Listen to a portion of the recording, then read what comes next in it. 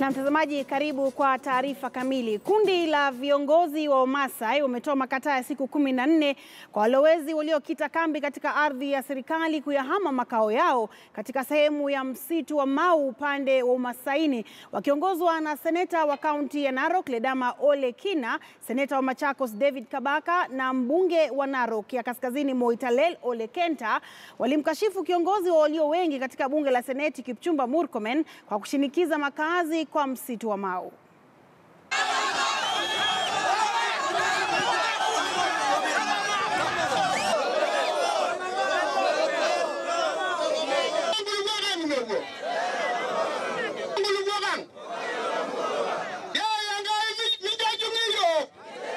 We shall start visiting the Mau forest. In peace, we shall come. But remember, our boys will start patrols. They will start patrols. In peace, they will start patrols. But, what can I say? What can I say? If you don't go, you'll be pushed out. We are talking about Narok County, we are not talking about Kericho or Bomet. Mau forest must be conserved. Anybody who is inside there, get the hell out of there. Hata kama ni nani, utoe. Hata kama ni hizo mnazita sui Nyayo, hizo ni toa. Kwa sababu hizo ni kata individual. Lazima watu watoke Mau forest. Na tunasema hivyo tukisimama kidete. Tena ninashukuru kwa sababu ya hawa wakili wamekuja hapa. Leo hii nataka kuwaumiza Wamasai wote. Wajitolee venye Mheshimiwa Ole Kenta amesema, kama kutakuwa na ukora kidogo, sisi wote tuingie huko. Tuweze kutoa hii watu. Tunashukuru serikali kwa na jukumu ya visasi ya kesho. Tuko hapa miaka michache sana. Wakati na tumetoka, lazima sisi tuwache hii nchi vizuri kuliko venye tulipata. Na mtazamaji, huku hayo yakijiri, viongozi wa bonde la Ufa sasa wanaelekeza shutuma zao kwa waziri wa mazingira Keriako Tobiko, wakimlaumu kwa kumshauri vibaya kiongozi wa taifa kuhusiana na vipimo vya msitu wa Mau. Wakiongozwa na mwenyekiti wa kamati ya bunge kuhusu mazingira Hilary Koskei, wamelalama kwamba ingawa vipimo vya kuchunga msitu vipo kupitia mashamba ya majani chai yaliyopandwa kingoni mwa msitu Mau, shughuli ya kuwafurusha walowezi imepita mipaka. Mbunge huyo aliyekuwa ameandamana na maseneta Christopher Langat wa Bomet na Aaron Cheruyot wa Kericho aliongezea kwa kusema kwamba watu wengine ambao wanahamishwa wametoka sehemu za mbali na mpaka huo. A minister who does not see a cat line, you are not fit to lead that ministry. Tunaelewana? So mambo ingine hatutaki porojo ingine. We want to concentrate on achieving and building the agenda 4 ya Rais Uhuru Kenyatta, ili hiyo agenda 4 success yake irahisishe kazi ya William Ruto 2022 kuwa rais. Demanding that Cabinet Secretary for Environment, Bwana Keriako Tobiko, should declare his interest in the Mau forest saga. We want him to declare his interest because all companies that are operating there, from Kenya Forest Service, Water Towers, ziko under his ministry. And in Mau Forest, there are 2 operations that are going on. Operation ya kwanza ni ya conservation, ambaye sisi wote kama viongozi, we give it 100% support. Sisi tunasema mtu yoyote ambaye ameingia msitu atolewe, hiyo hatuna shida. Operation number 2 ambaye inaongozwa na county commissioner ambaye ni mkora, anaitwa George Natembea, is a political operation. Sisi tunasema tu watu wetu waishi before the guideline and not beyond the guideline. That is what we want. Na tukiachana na hayo, gavana wa Nairobi Mike Sonko ameongoza shughuli ya ubomozi wa ukuta fulani katika mtaa wa South C hapa Nairobi. Ubomozi huo unafuatia kauli yake hapo jana kwamba majengo aina hiyo yaliyoko kwenye ardhi ya umma yatabomolewa kupisha miradi ya umma au upanuzi wa barabara. Idadi kuu ya majengo au kuta sehemu hizo amedai zilinyakuliwa na vigogo waliokuwa serikalini. Sonko amesema kwamba mijengo haramu jijini haitazuia miradi ya maendeleo ya kaunti. Ubomozi wa leo umehusika kusasisha ukuta uliokuwa ukiziba mradi wa barabara katika eneo la South C hapa Nairobi.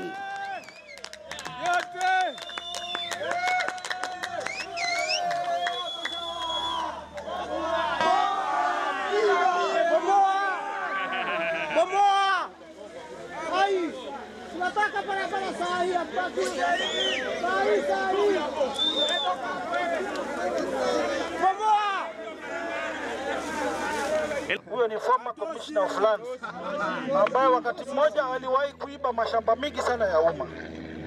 Na mimi naona tu polisi na askari wangu wa county wakipiga maskini illegal structures peke yake. Ndio tuna support Nairobi kuwe safi. Lakini hata hao matajiri wanajiita untouchables. Pia lazima sheria ifuatwe. Law should not be applied selectively in Kenya. Hiyo tumekubaliana. Nobody is above the law.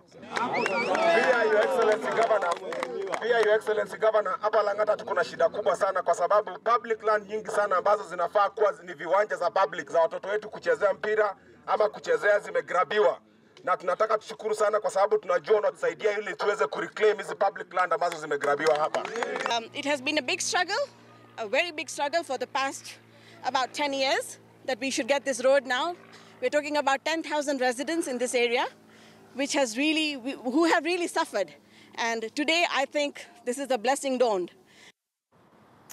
Na mbunge wa Likuyani daktari Enoch Kibunguchy amemrai kiongozi wa FORD Kenya Moses Wetangula kusalia kwenye muungano wa NASA licha ya tofauti zilizoko kati yake na kiongozi wa ODM Raila Odinga.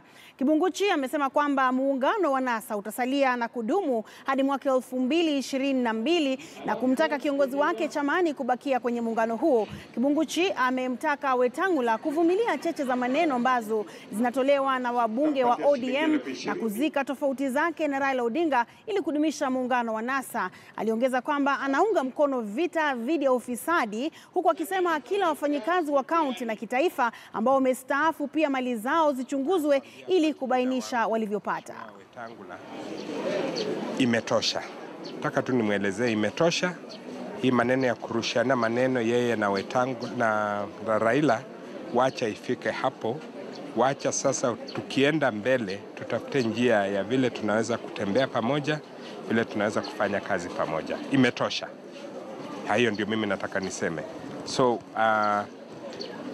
let him, Waingereza wanasema let him take a deep breath. Najua aliumia sana wakati ile kiti ya minority ya Senate, lakini kila kitu nakuanga hivyo. Lazima kila kitu na mwisho wake, na mimi nasema wacha mwisho iwe sasa. Alafu tuende mbele. Lifestyle audit, hiyo ni lazima. Na mimi nataka iguze wale watu wenye hata akiwa amestaafu ofisini. Mwenye yuko ofisini na mwenye alikuwa ofisini na amestaafu. Lazima tuanze kuchunguza tuone watu wametengeneza mali yao namna gani. Kwa maana tusipofanya hivyo, kuna watu wengi, vile mwenzangu alisema, kuna watu wengi wenye wanavuna mali hawakupanda. Na hisia mseto zimeibuka miongoni mwa wabunge wa kaunti ya Lamu kuhusiana na mradi wa makaa ya mawe unaotarajiwa kuelekezwa na serikali kuu, huku wengine wakiunga na wengine wakiupinga. Mbunge wa Lamu Mashariki Sharif Ali Athman amepinga madai kwamba mradi huo wa makaa ya mawe ni mradi wenye sumu, huku akiwataka wahusika wa mradi huo kukaa na wananchi ili wawaelimishe kwanza. Kulingana na mbunge wa Lamu Magharibi Stanley Mudhama, zaidi ya wakazi 800 waliotoa nafasi kwa minajili ya kuelekezwa mradi huo miaka 4 iliyopita hawajapewa ridhaa, akiunga kauli ya Sharif kwamba viongozi wote na wadau mbalimbali huko Lamu sharti wahusishwe kufahamu makaa ya mawe na athari zake siku za usoni. Coal plant ni mradi wa stima ambao utakuwa hapa Lamu na utasambazwa katika nchi hii ya Kenya. Na ukweli ni kwamba hakuna mradi ambao utazungumzwa ambao hauna manufaa kwa jamii. Na ingawaje kuna miradi ambao vile vile iko na madhara kwa jamii. Hususa mradi huu wa coal unavyozungumzwa. Sisi kama viongozi, misimamo yetu iko hapa. Kwanza, kutokana na hali hii ni kwamba Lamu sisi tunahitaji miradi. Lakini hatuwezi kukubali mradi ambao umekuja kupitia kwa njia ambayo sio. Ukweli ni kwamba coal plant tunavyozungumza hivi sasa ni mradi wa serikali na ulianza kwa utaratibu ambao ndio umefanya consultation na wananchi. Kumekuwa na mikutano zaidi ya 140, utaratibu wote umetumika, assessment imefanywa na NEMA na kila kitu, na ripoti iliyotoka imejadiliwa na assembly wakapitisha. Kwa hivyo zile porojo za watu kutisha watu kusema kwamba kuna sumu kuna nini, mimi kwa maoni yangu naona hakuja kuwa ni mwongozo wa kuanza kulikataa swala hili, lakini kuna dharura ya kuhakikisha na kukaa na wananchi na kuna dharura ya kukaa na wahusika wakuu ili tuweze kupata faida za mradi huu, kwa sababu hivi sasa si swala kwamba labda una sumu ama hauna sumu. Swala la sumu mimi nasema hizi ni siasa tu ambazo zaingizwa katika swala katika mradi. Kwa hivyo tunataka maendeleo ndio, lakini pia tunataka kuhakikishiwa kwamba mambo itakuwa sawasawa, na tunataka pia wale wakulima wa kwa sasa ambao wote waliathirika, kuna wafugaji, kuna wavuvi, kuna wale ambao ni waboni wanafanya kazi ya kutoa nyuki ama asali ndani ya misitu, maisha yao yataathirika pakubwa. Na hii ripoti yote tumeshaipeana na imeshachukuliwa na serikali kuu. Kwa hivyo idara ya energy na idara ambazo ni husika kabla ya kuanzisha ama kuchukua hatua nyingine lolote, kwanza walipe na wakae na hawa watu chini, wawapatie pesa zao. Na kikundi cha pili cha maskota waliokuwa wakiishi makaburini katika eneo la Karuku, eneo bunge la Mbeere South, wamepata mahali mbadala pa kuishi. Sasa wamepata uhamisho hadi shamba la ekari 10 karibu na chuo cha mafunzo ya kiufundi cha Makawani, na ujenzi wa makazi mapya umeanza. Kina baba na kina mama wakipambana na matofali hapa eneo la Makawani, eneo bunge la Mbeere South. Watu hawa kabla ya kufika hapa walikuwa maskwota eneo la makaburini. Hata kama ni mahali kidogo tunafurahia, maana tuko na mahali pa kuishi, mahali pazuri. Tulikuwa pale ukichimba choo, ukishimba ikifika piti 4-5 unatoa msiba wa mtu. Wengine unakutana na kichwa ya mtu. Hakuna choo, tulikuwa tunaishi mahali pachafu sana. Lakini wakati huu tunashukuru, tunasema Mungu ambariki. Maskota hao wamesimulia jinsi wanasiasa walivyowahadaa kila msimu wa uchaguzi, na kwa wakati mmoja wakiwashauri kuhama walikokuwa na kuelekea eneo la makaburini na ardhi ya shule. Mnua ambaye aliona ni vizuri hii shamba iwe ya shule, na ni yeye mwenye kununua mtaka Musini, akaona ni vizuri anunue iwe ya shule na pandile ingine iwe ya masquatters, wale walikuwa Makawani shule na wale walikuwa kaburini pale yeye. Na sasa baada ya kukaa sana akatoka katika kazi yake kabla hajapatiana, na sasa baadaye ndiye Mungu akafanya mafanikio, ile jambo ikatimizika. Kwenye muhula wa mbunge wa sasa Geoffrey King'ang'i ndiposa wamehama kutoka makaburini. Lakini swala la makundi ya wanyakuzi bado linazunguka mpango wote wa uhamisho na mashamba ya maskwota. Kwa wakati mmoja ikilazimu shamba hilo kuzingirwa kwa ua, kwa sasa ni ujenzi tu na makazi mapya. Mark na Maswa, KTN News. Mwanamuziki kutoka Nigeria Peter Okoye wa kundi la P-Square ni miongoni mwa wasanii waliofika kwenye maadhimisho ya miaka 8 tangu kuanzishwa kwa kituo cha matibabu ya saratani cha Texas Cancer Center hapa Nairobi. Na Okoye alijumuika na waathiriwa na madaktari kwenye maadhimisho hayo ya kuwapa matumaini ya maisha. Saratani ni miongoni mwa magonjwa sugu humu nchini. Takriban watu 40,000 wakipatikana na ugonjwa huo hapa Kenya kila mwaka.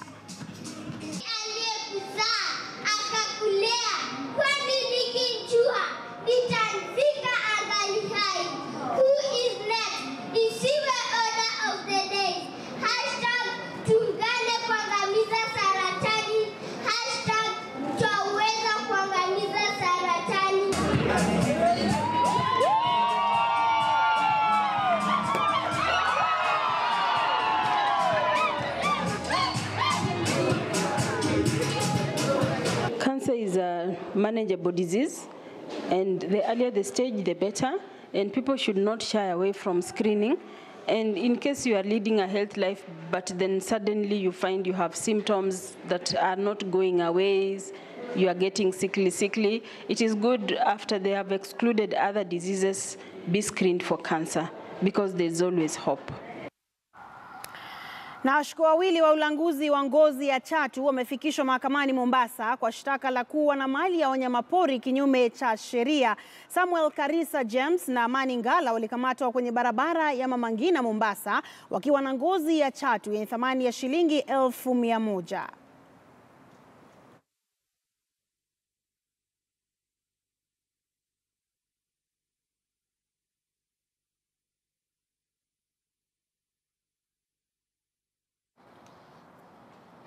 Hali tulivu imerejea mpakani mwa Kenya na nchi jirani ya Ethiopia katika eneo la Sololo, kaunti ya Marsabit, baada ya siku 3 za wasiwasi ambayo ilitokana na kutiwa mbaroni kwa mshukiwa mmoja ambaye anaaminika kuwa mwanachama wa kundi linalotoka nchi jirani ya Ethiopia la OLF. Kizaazaa kilizuka siku 2 zilizopita baada ya raia na watu wasiojulikana waliokuwa wamejihami kwa bunduki kuwavamia maafisa wa polisi na kujaribu kumnasua mshukiwa huyo ambaye alitiwa mbaroni na maafisa ambao wanapambana na ugaidi nchini ATPU waliokuwa wakiwatafuta washukiwa wawili wa kigaidi kwenye barabara kuu ya Moyale kuelekea mjini Marsabit na kupelekwa kwenye kituo cha polisi cha Sololo. Gari la maafisa hao lilivamiwa kwa kumiminiwa risasi kadhaa siku ya Jumatano jioni kwenye barabara kuu ya Marsabit kuelekea Moyale, jambo lililosababisha maafisa hao kumrudisha mshukiwa huyo katika kituo cha polisi cha Sololo huku wakitafuta msaada kutoka kwa maafisa wa jeshi, polisi wa utawala na kitengo cha GSU. Kituo hicho alikozuiliwa mshukiwa kilikuwa chini ya ulinzi mkali huku raia wakizuiliwa kuelekea eneo alipokuwa. Mshukiwa huyo alilazimika kuzuiliwa kwa siku 3 katika kituo hicho huku maafisa wa usalama wakitafuta mbinu ya kumsafirisha mshukiwa huyo ambaye alipatikana na bastola hadi mjini Moyale, huku duru zikiarifu kwamba baadhi ya maafisa waliokuwa wakija kumchukulia mshukiwa siku ya Alhamisi jioni vile wakivamiwa na watu wasiojulikana. Mbunge wa Kilifi Kaskazini Owen Baya ameiomba tume ya kukabiliana na ufisadi EACC kuchunguza kupigwa mnada kwa shamba la umma la Giriama Ranch eneo la Ganze Kilifi. Baya anashikilia kwamba shamba hilo la ekari 66,000 lenye thamani ya shilingi bilioni 17 linauzwa kwa sababu ya mkopo wa shilingi milioni 250 ambao ulichukuliwa na kampuni binafsi kwa njia kumbukumbu.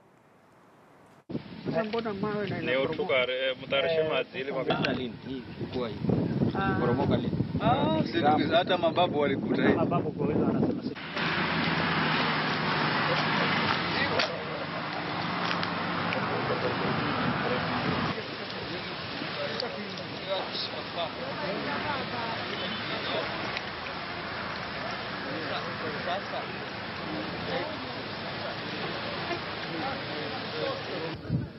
Sawa, asante mzee. Tunang'ana sisi. Sisi wa pwani hatutaki faida nyingi za ile handshake. Ile faida moja peke yake ambayo mpwani anataka kuiona ilozaliwa na ile handshake ni hili jinamizi la ardhi lipate suluhisho. Hatutaki mengi sisi. Give us our land, give us our land. Hilo tu basi ndo tunasema. For them to have processed a title, a provisional title, for which the original still existed, purporting that the original title was lost, and therefore they went through the land registrars and used the other processes to have a provisional title for which they went and used to get the loan for. We are asking that the people at land registrars and all that who participated in this fraudulent processing of a provisional land title be held accountable for this. Serikali imeahidi kushirikiana na sekta ya binafsi ili kuboresha utoaji wa huduma za afya. Naibu wa Rais William Ruto amesema kwamba serikali itatoa udhamini wa madaktari ambao wanataka kusomea tiba ya mifupa. Ruto alisema haya kwenye uzinduzi wa kampeni ya hospitali ya Cure International ya kuchangisha fedha. Kwa zaidi ya miaka 20 sasa, hospitali ya Cure imekuwa ikitoa huduma za matibabu ya bure kwa watoto walemavu au wenye ugonjwa wa kupooza. Kwenye sherehe ya uzinduzi wa kampeni ya kuchangisha pesa, Naibu wa Rais William Ruto amesema serikali itashirikiana na hospitali hiyo kutoa huduma za afya kwa watoto walemavu na wasiojiweza. My office will with immediate effect engage with the Ministry of Health and with the Ministry of Labor.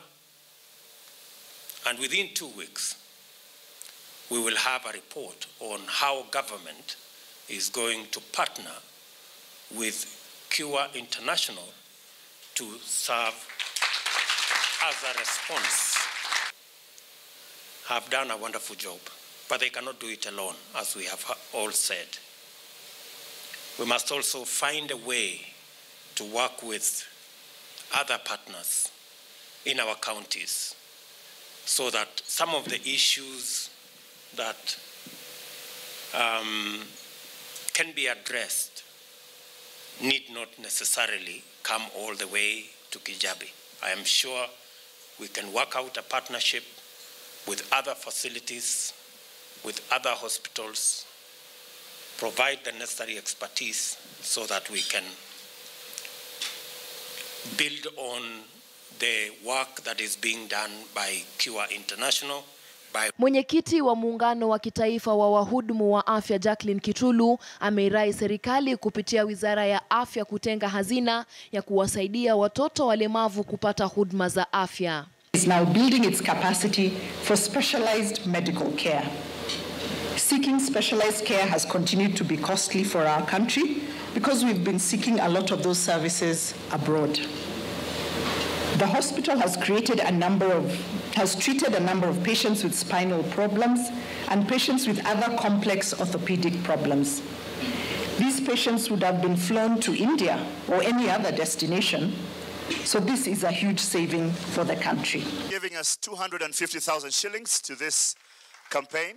Takwimu zilizotolewa na Shirika la Afya Ulimwenguni zinaashiria kwamba zaidi ya watu milioni 4 nchini ni walemavu, nusu ya idadi hiyo wakiwa ni watoto. Serikali imeanzisha miradi kadha wa kadha ili kuhakikisha huduma za afya kwa wote ifikiapo mwaka wa 2022. Shirika la Standard limeshirikiana na hospitali hiyo kuchangisha fedha za kutoa matibabu. Mary Mwoki, KTN News. Waathiriwa wa ujenzi wa barabara mbadala ya Eldoret kupitia eneo la Cheplaskei, Leseru na Kapseret hadi maili 9 waliandamana mjini Eldoret wakilalamikia kucheleweshwa kwa fidia. Hii ni licha ya mashamba yao kutwaliwa na serikali kwa mradi huo mwaka mmoja uliopita. Waathiriwa hao wameipa serikali makataa ya siku 21 ili kuhakikisha imewalipa pesa zao kwa mujibu wa mkataba wao, huku wakiwalaumu viongozi wa kisiasa wa kaunti ya Uasin Gishu kwa madai ya kupuuza utata ambao unazingira fidia hiyo.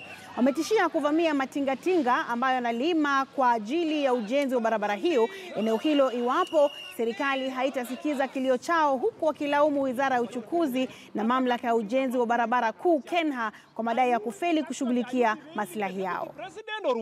Why is it that you are not here? Why is it that you are not coming up to tell us whether the project is proceeding or not? The land was evaluated. We signed the consent of saying this is the much you are going to take home. This is the much, the compensation you are going to get. And up to today, we haven't had anything. Tunauliza viongozi wa hapa, kina Oscar Sudi, mishira ambaye nimetameta, nimeona ameweka vitu kwa sijui kwa barabara huko, sijui anakata vitambaa manini. Na wale ambao hii barabara inawaguza. Tafadhali, where are you leaders? Do you want to see us coming to media so that you get us from Nairobi? Ama hamuna pesa ya kukuja na ndege? Mara Kenya wako na pesa, NLC wako na pesa. Tunataka watujibu. Hii tumeona ya kwamba this is another scandal coming in. Yes. Tunaomba watu wa EACC na watu wa DPP ya kwamba tumeona ama tunahisi ya kwamba kuna scandal ya bypass 6.1 billion. Tunauliza tafadhali mtulipe pesa zetu, sisi hatukuwatafuta. Ni nyinyi mlitutafuta kwa mashamba yetu. Tafadhali mtulipe pesa zetu ama tungoe beacons. Hizo beacons wameziweka, tutang'oa by 21 days. Hizo beacons tunang'oa. Hatutaki mashamba yetu ikuwe sakata ya mahindi, ya NYS, ya shukari, hatutaki. Na mtazamaji, tupate mapumziko mafupi na kisha turejee na taarifa zaidi. Usiende mbali.